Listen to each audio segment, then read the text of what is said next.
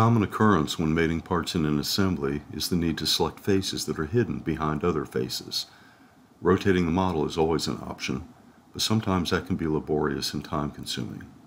An easier way is to simply hide the faces that are in the way, and we have two ways to accomplish that. One is the Select Other command. I want the bottom of that gray part to sit on top of the blue one. Hover over a face that's in the way, right-click and select Other from the menu. I can see the face that I want.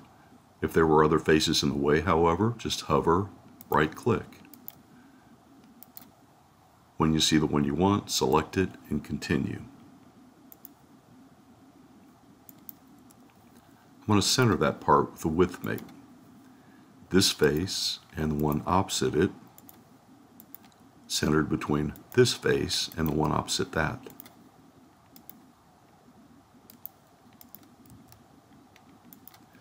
The Select Other command has been around for a long time and works in parts as well as in assembly.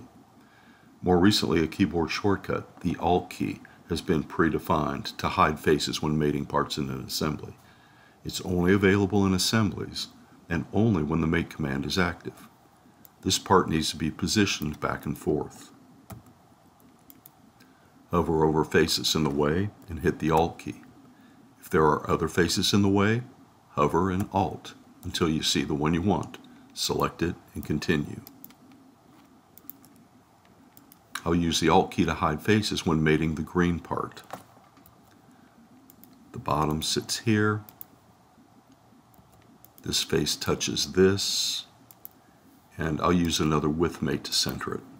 This face, the one opposite, centered with this hole.